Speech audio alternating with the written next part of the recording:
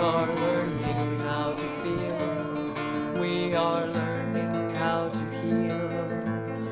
We are learning to come back into ourselves.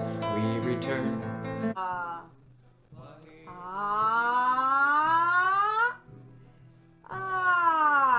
Go ahead. So imagine you're very lazy, like I'm running through you, it's the infinite, clearing light of Satnam. Waheguru, it's the infinite, healing light of Satnam. Running through you, it's the infinite, clear. Not, it's square actually.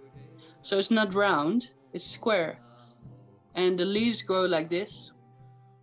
And they're together.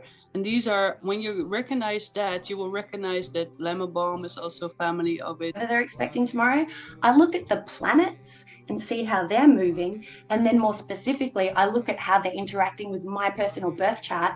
And that gives me an energetic forecast.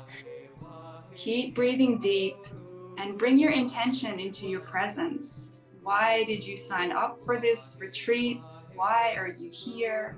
What do you really want to feel and achieve?